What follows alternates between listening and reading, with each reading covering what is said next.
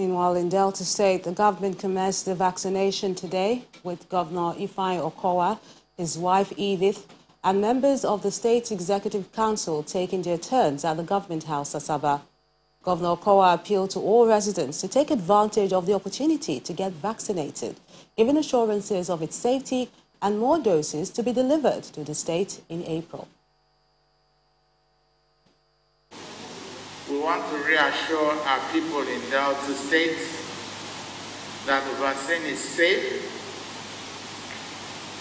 and that they should ignore the various social media reports. There is no doubt that with every drug and with every vaccine, it is possible to have minimal side effects. It is not something that will deter us from taking the vaccination.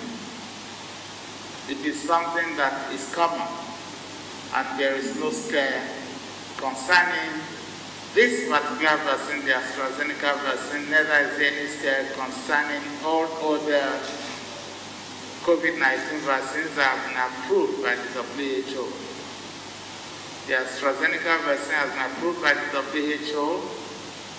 It has also been approved by NAFDAC and it's been applied in several countries. As we speak today, over 100 million doses. From Delta, we move to Enugu State, where health workers at the State University of Technology Teaching Hospital Isolation and Treatment Center are the first to receive the jab in the state, which had received 65,410 doses of the Oxford AstraZeneca COVID-19 vaccine. The Executive Secretary, Enugu State Primary Healthcare Development Agency, Dr. George Ugu, says that decision to start with frontline health workers is in line with the protocol of the National Primary Healthcare Development Agency.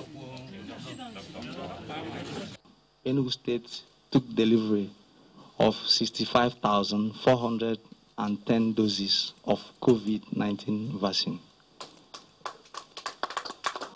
Following that historic event, in the last couple of days and weeks, the Enugu State Primary Healthcare Development Agency has been doing trainings and preparations and getting everybody and everywhere ready with our over 102 teams that will handle COVID-19 vaccination in this first phase all over Enugu State.